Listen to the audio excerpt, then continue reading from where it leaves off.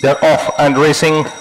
Level break at the gates by all the runners, and Magic Street being pushed hard to lead by about 3 parts from Corsican King. Well up in second, come from the outside draw to tackle the leader, and goes better by a neck now to the good of in second is Magic Street, followed by Big Brave into a clear third, joined by Ulysses, followed by one runner on the inside, that's Rose Petal with a white cap as they stride past the 800.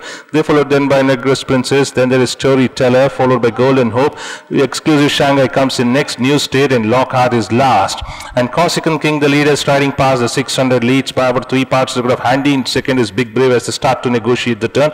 Magic Street towards the fence. They followed then by on the outside Ulysses, close to the fence is Rose Petal, followed by Storyteller, then comes Negress Princess, Exclusive Shanghai, followed by New State on the very wide outside, along with Lockhart has gone for the reminder.